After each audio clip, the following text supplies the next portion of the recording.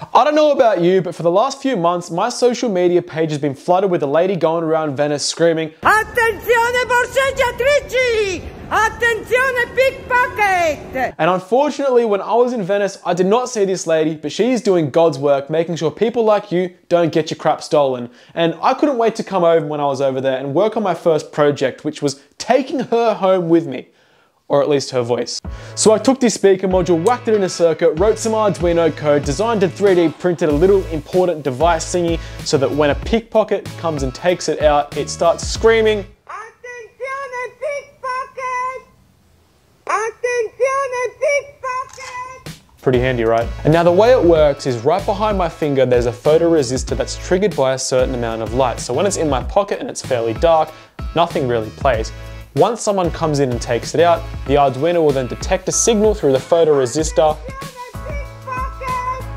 And before you rudely cut me off, you would have seen that there's a red LED light there, which, you know, it's there just because it's badass. And if you're interested, it's completely powered by a rechargeable lithium battery circuit, so you can take it with you on the go. Now, unfortunately, pickpocketing is actually a very big issue in Europe, and it's very hard to prevent.